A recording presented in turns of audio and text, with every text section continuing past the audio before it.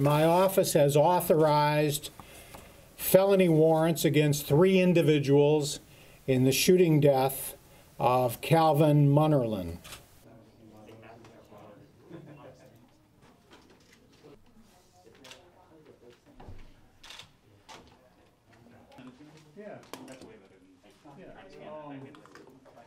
She had gone to the store. She had a daughter with her. The daughter did not have a mask.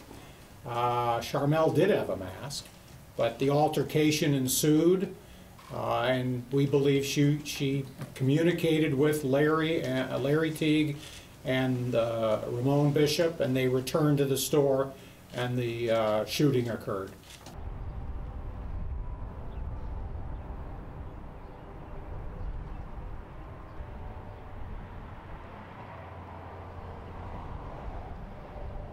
You know, the governor issues these executive orders based upon information she gets from health experts.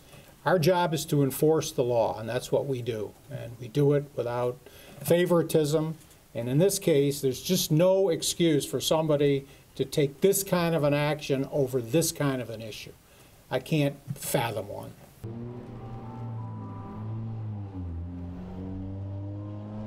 When I found out what had happened to him, it really broke my heart because I know what kind of person he was. So I'm extremely happy that we have law enforcement here that are going to find these individuals, and I want to make sure that they be brought to justice because this was extremely senseless over a mask.